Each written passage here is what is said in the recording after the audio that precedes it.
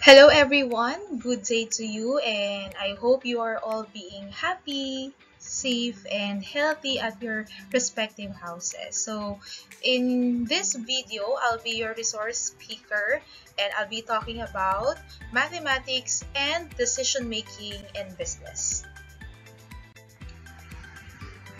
So before I share to you some of the insights I have regarding the topic given to me, let me introduce myself to you first. I am Miss Carla Joyce B. Navarrete, and I graduated with a degree in Bachelor in Business Teacher Education way back in 2014 in the Polytechnic University of the Philippines, Quezon City campus. And currently, I am pursuing a degree in Master in Business Teacher Education. So I'm still working on it. So I'm a work in progress regarding that program. And I am a licensed professional teacher since 2014. And regarding my job, I am working at DepEd as a junior high school teacher. So I teach technology and livelihood education. Then I'm also a part-time educational journal writer. So hopefully, with these endeavors, I was engaged with and currently engaging with, I will be able to share to you my insights regarding the topic that we will be discussing in this video. But maybe, aside from these 5 endeavors I had, my experience as a previous JM2S or Just My 2 Cents perfume reseller would help me to share to you what you need to learn about the topic that we have in this video. So, let us talk about the following. Topic 1 will focus on mathematics in the modern world. Topic 2 is about decision making and business management. So, let's start with our first topic, which is about mathematics in the modern world. So, for our first topic, which deals about mathematics in the modern world, I will focus on sharing to you how am I applying mathematics in my personal life and in my job as a teacher. So as you can see in the picture, it says keep calm because math is everywhere. So most of us, when we say math, we are having a heavy feeling because we deal with computation, numbers, formulas, and that is what we automatically mean when we say math. Formula ka agad, diba? So, but we have to be aware that mathematics is more than that. It's not just about computation and merely numbers. So for me, as a teacher and as an individual person, I apply mathematics in my life as well. How? So first, gaya nga na nabanggit ko sa inyo kanina, I am teaching technology and livelihood education. So there's math in cooking. Diba? Magluluto ka na lang ng masarap na pagkain. There's math in there. Paano? Of course, yung measurement ng ingredients, yung quantity ng ingredients sa pagsasama-samahin mo, yung portion nun, it could have an effect to the taste or quality of the food that you will be cooking. So that is math. Diba? Yung pagko-compute, how much will you spend for that particular variant or particular dish, diba? Magkano yung magagastos mo kada serving ng pagkain na hinanda mo? That is math. So meaning, in simple cooking, DLE teacher ako, but I'm dealing with math, diba? Aside from that, there is also math in dressmaking. Kasi ito yung mga usual na tinuturo ko eh. So dressmaking, paano nagkaroon ng math dyan? Taking of body measurement, diba? So, yung tamang understanding ng units of measurement. Importante yan sa dressmaking. Like, for example, yung difference ng inch and centimeter. That could have a great effect on the quality of the outfit or garment that you will be making or constructing. And that is math. Diba? Yung unit of measurement na yon, yung mga quantity ng tela, quantity ng mga materials na kakailanganin mo. That is very important and that uses math. Diba? And as an individual person or as a teacher, I also use math in grades computation. So I also deal with numbers. I also deal with computation. But syempre, ang ginagamit ko lang naman is yung basic operations like the addition and then the multiplication kasi yan yung madalas namin gamitin. But also, I deal with averaging, I also deal with percentage, I deal with weighted mean. Ayan, so mga math yun na ginagamit ko siya sa pagko-compute ng grades. If I don't have that understanding, when will I use addition, when will I use multiplication, when will I use the weighted mean, if I don't understand percentage, hindi ako makakapag-compute ng grades ng maayos, diba? So, I use math. It's part of my life as a teacher. And as a person, I use math in budgeting, diba? Budgeting my time and then finances, especially finances, diba? I have to keep track with my expenses, diba? I have to make sure aling portion ng expenses ko yung pinakamalaki kong pinagkakagastusan. Ito ba pinagkakagastusan ko na to is worth it? How many percent of my salary goes with this expense? So that is math. And having that knowledge of percentage, mas madali ko nakikita ano yung mas higit na pinagkakagastusan ko, ano dapat yung i-prioritize ko once na ma-receive ko yung sahod ko, diba? So, that is math. So, math is really everywhere. It's part of our lives. So, maski ako as a teacher, as a person, I use math. Okay? So, in business, we also apply math. But aside from personal usage, math can also be found on business. It is applied on business as well. As you can see, there is business mathematics. But when we talk about business mathematics, more of percentage naman. Ganyan. Computation ng interest, percentage discount. Ganyan ang gamit ng math when we talk about business mathematics. But aside from that, pag pinag-usapan natin yung relationship ng mathematics and business, there's accounting.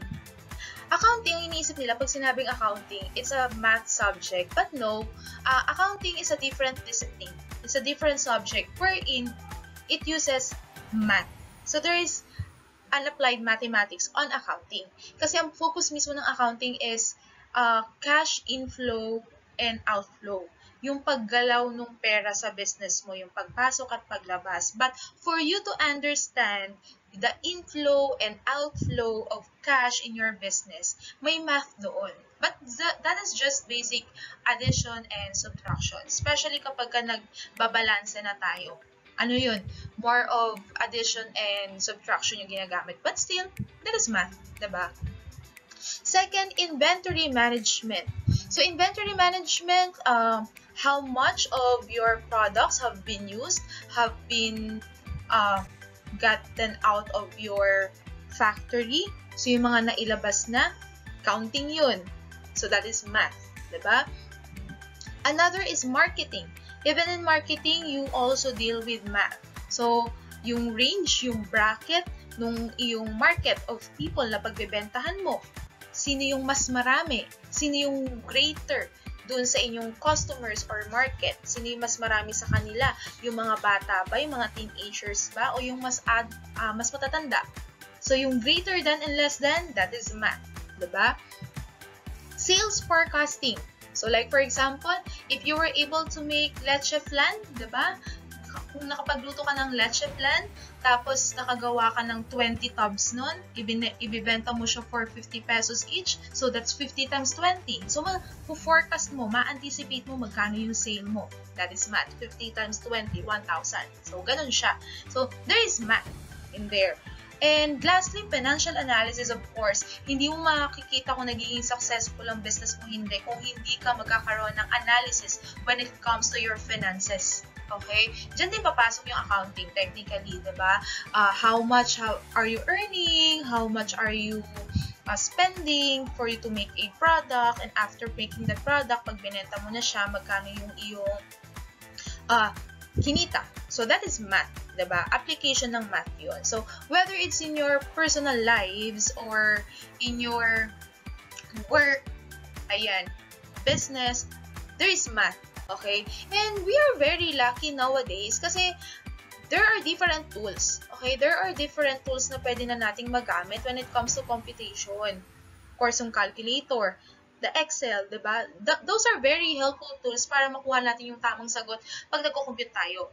But, kahit meron kang tools like calculator and Excel to compute for you, if you do not know when to use the addition, if you do not know when to use the subtraction, if you do not know the difference between greater than and less than and equal, if you do not understand how percentage work, if you do not know what average means, hindi mo makukuha yung gusto mong sagot kahit meron ka pa pong tool.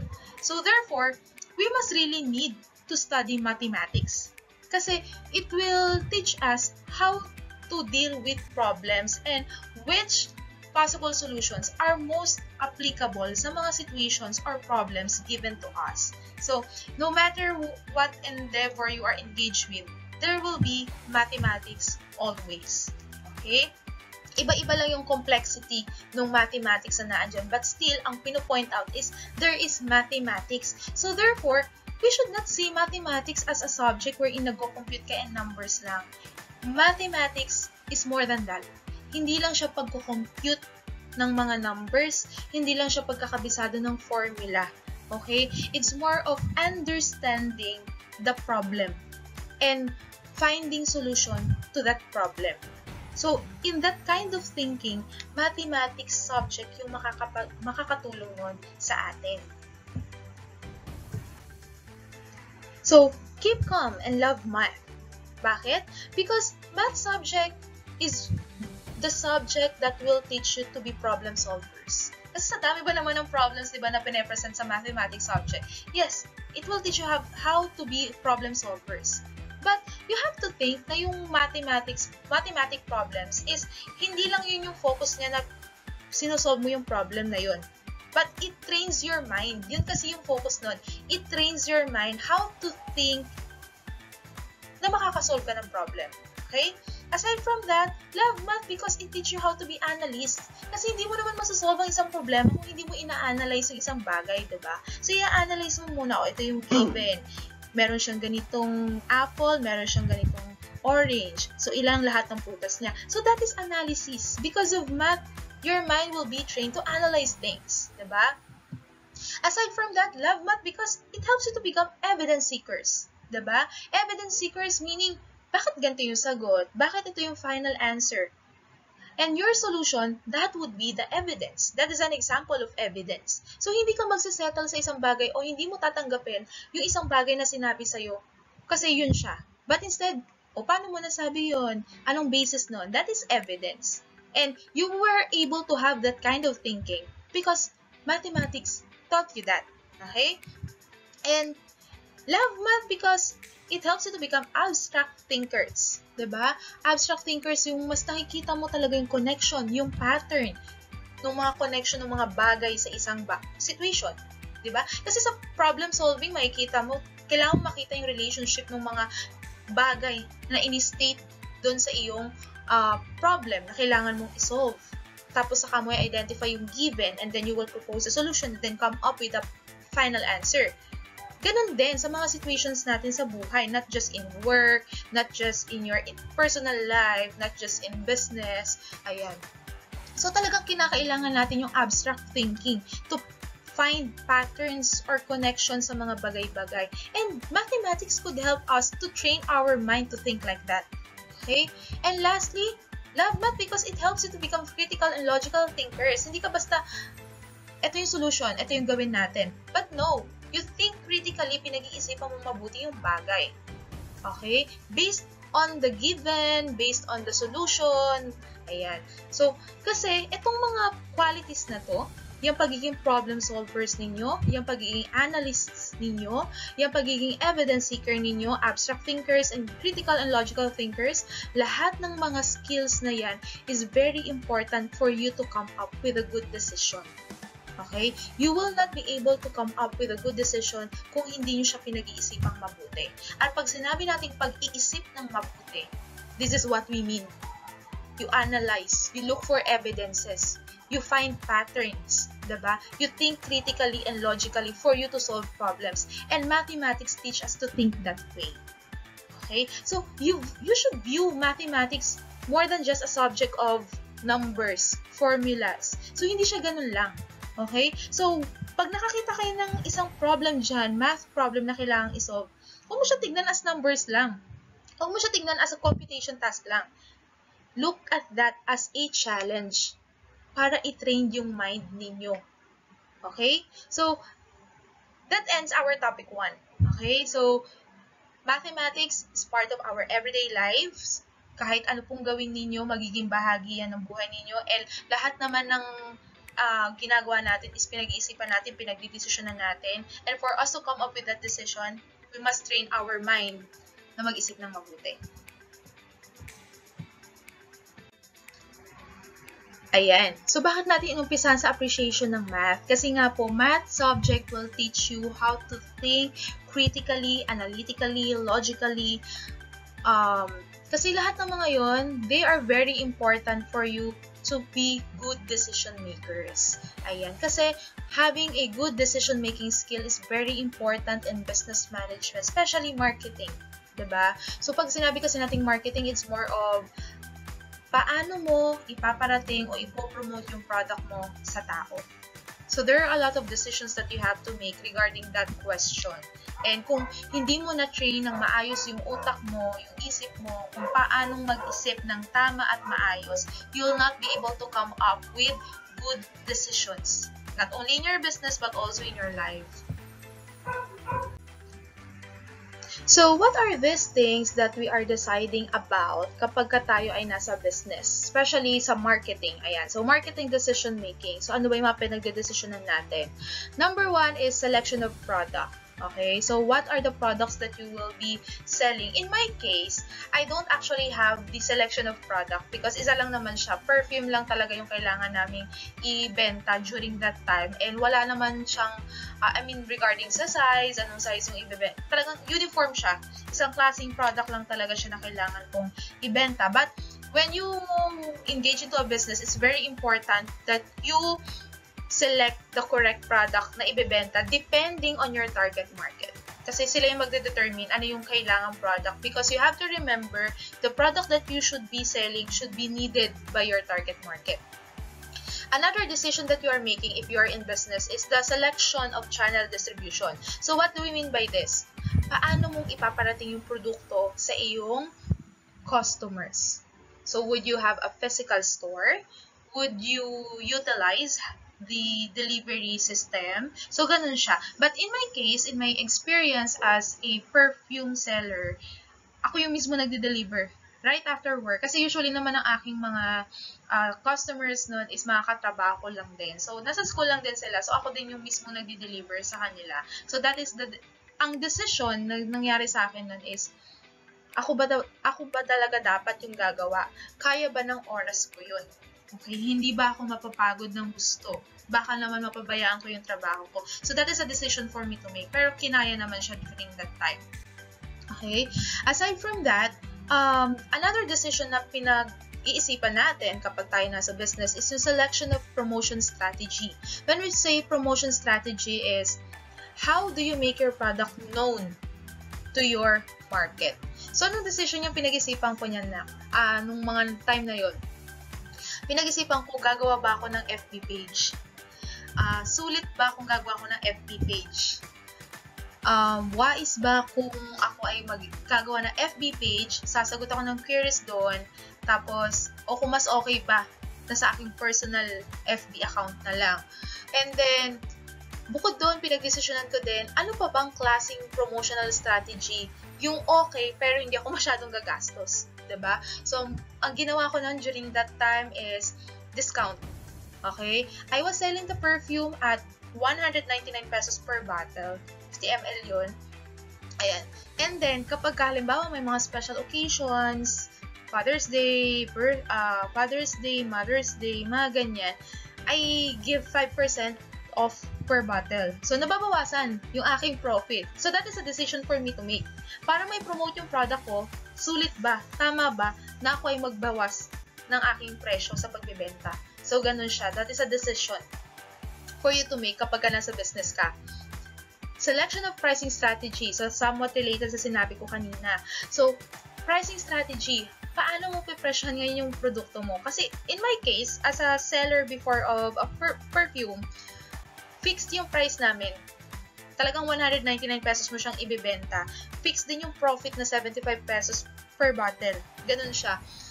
Pero pag kayo ay nasa business na nga po, you have to think paano mong pipresyohan ng maayos yung produkto mo na in the same way, ikaw ay kumikita tapos affordable para sa iyong mga target customers. So, ganun po siya. So, pag-iisipan mo, eto pagka pinataw ko tong presyo na to sa produktong binibenta ko, kikita pa ba ako? Kasi, baka naman ginagawa mong affordable yung product sa iyong customer, pero hindi ka nagbe-benefit as a businessman. Kasi, it's not charity, you are doing business. So, dapat meron ka talagang profit na makukuha. So, balikan ko yung sinabi ko kanina na I give 5% off kapag may mga special occasions. Technically, nababawasan lang ako ng around 15 pesos. And still, okay pa rin naman. Kasi nga, hindi naman ako gumagastos sa pag-deliver ng mga perfume. Kasi nga, mostly mga kakilala ko lang din and katrabaho. So, yung 15 pesos na yun, minsan lang naman siya. So, I think that is still a good decision that I have made. Kasi kahit pa paano naman, pagka mas maraming nag-a-avail, kasi nga mababa yung presyo mo, nakikilala na nila, so uulit at uulit lang sila ng pag-order sa'yo. Okay? Kasi that is one technique in marketing. Yung ipe-penetrate mo yung iyong market through minsan magandang promotion ads, ganyan. Pero sometimes it's in the way of low prices. At kapag na-penetrate mo na sila, saka mo itataas yung presyo. That's marketing strategy, diba? But in my case, ako nga, dahil nga yun naman ay seasonal, they are aware that for that particular period of time, yung 5% off ay dun lang effective. And then pagkatapos ng period of time na yun, balik na ako sa presyo ko na 199 pesos. So, ganun siya. And then lastly, you also make decision about the business model. Napakaraming business model na pwede mong gawin kapag gusto mo talaga mag-engage into business. Okay, pwedeng ikaw corporate type, ganyan. But in my case, nung ako ay nasa perfume journey, nandun ako sa network marketing business model. Yun yung konsepto ng business, perfume business na ginagawa ko dati. In short, networking. Ayan, so nabanggit yung salitang networking. So that's another decision for me to make. So nung binanggit sa akin to, in-offer lang kasi, actually, this perfume journey I had was offered by a friend na mahilig talaga kasi siyang rumakit.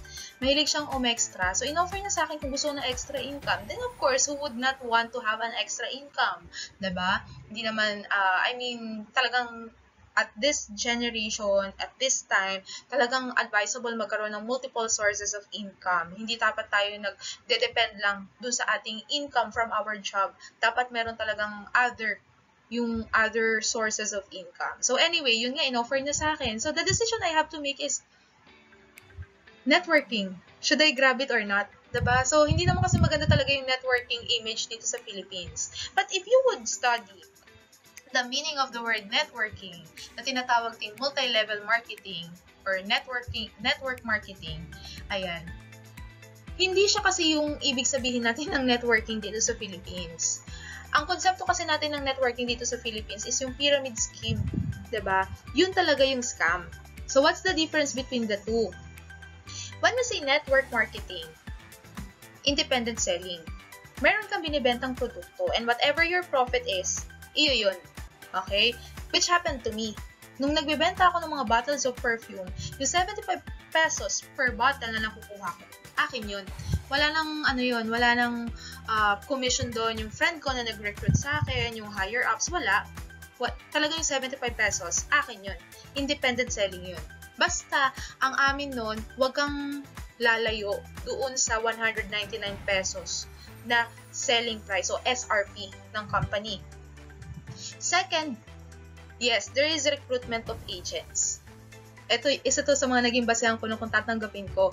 Though, ang good thing no, nung nasa perfume business ako nun, hindi required. I mean, meron kang agent na nakuha or na-recruit o wala, okay lang, kikita ka pa din. Pero pagka meron kang nakuha, meron kang naging reseller, yes, you'll have a commission. Diba? So, meron kang commission na makukuha doon. So, pinag-isipan ko rin yun. Kasi, marami talaga ngayon na hindi ka makakakuha ng payout na sinasabi kapag walang na-recruit na bagong member. So, nung sinabi naman niya sa akin na safe, na hindi mo pinakailangan, hindi siya required, okay lang yun. So, decision yun. Now, pag sinabi nating pyramid scheme kasi, is more of like this. You just recruit and recruit people. Then you ask money from them, pero wala namang product. That's pyramid scheme. But networking, that's different from that. Merong produkto sa network marketing. So, if I was not able to train in that kind of thinking, tapos mali pala yung sinasabi sa akin ng kaibigan ko, buti na lang kaibigan talaga siya, diba? So, at least I was safe. Kumita talaga ako nun. And legal siya, diba? So, I looked for evidences, I asked for papers and permit, tinignan ko yung website nila, tinignan ko din yung mga tao na related doon, sino pa yung mga ibang reseller, and those are evidences. Those became a basis for me to make decision na, sige, networking yung business model na tong perfume na to, dapat ko ba siyang i-grab? Legal ba siya? So, that is a decision for me to make during that time.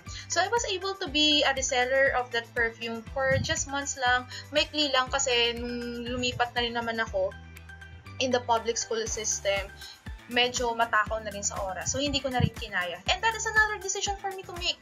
I have this another source of income. Pakakawalan ko kasi lumipat ako ng public at matakaw sa oras. Worth it ba? And during that time, yes, it was worth it na. Medyo pakawalan muna siya kasi nga, I was adjusting. Ayoko rin namang mag-suffer yung health ko nun. But then again, there's decision making in that situation. Okay? And kung hindi natin mati-train yung mind natin to think in that way, to find connections, patterns dun sa situations na yon, hindi tayo magka-come up sa mga decisions na dapat na gawin natin. So, yun siya. So, we have already appreciated the importance of math. The question now is, why is it important for us to have that decision-making skill? So, take note, decision-making is a skill. Okay? It is not just applicable in business, but also in your personal lives, lalo na yung mga choices na ginagawa natin. Because having good decision-making skill will help you to make better choices. Kasi nga, marunong ka na mag-analyze ng situation eh. Kaya mo nang i-critical analysis yung isang bagay. Then from there, you could make a proper solution, a good choice, diba? Aside from that, through decision making, kapag maganda yung choices mo, you can come up with bigger decisions kasi yung mga choices na ginagawa niyo po ngayon mga anak, lahat ng yan, that would lead you to bigger situations na makaka-apekto sa future ninyo. Kaya ngayon pa lang, you should know how to make good choices. Kasi lahat ng choices na yan, factor yan para sa future ninyo. And then, sa future na yun, mas marami pang decisions na kailangan ninyong gawin. Ayan. And, in business, this will make or break your business. Bilang isang businessman, businesswoman, or any entrepreneur, napaka-importante ng decision-making, lalo na regardless of the size of your business, malaki o maliit man yan, talagang importante na meron kayong good decision-making skill, lalo na kapag may tao na under ninyo. Yan, it's very important to have a good decision-making because that could make or break your business. So, to end my sharing to you in this video, ang gusto ko lang namang iparating sa inyo is, in your life, you are faced with a lot of choices. Ang dami-daming situation dyan. You are with different choices. But, you have to make the right decision. So, you have to think critically. You have to analyze the situation so that you'll come up with a good or right decision.